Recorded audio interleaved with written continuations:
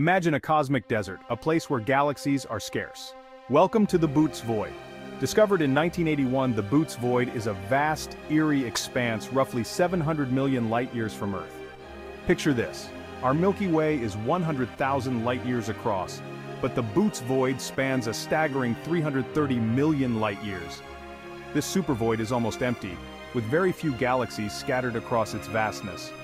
Scientists were baffled upon its discovery, expecting a typical cosmic structure but finding near emptiness instead. Why is it so empty?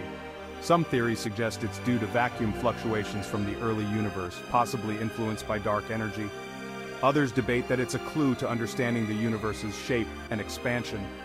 Despite its emptiness, the Boötes Void isn't entirely devoid of matter.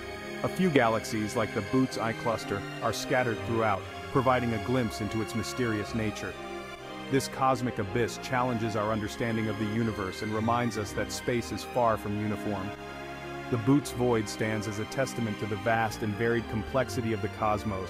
Stay curious, space geeks!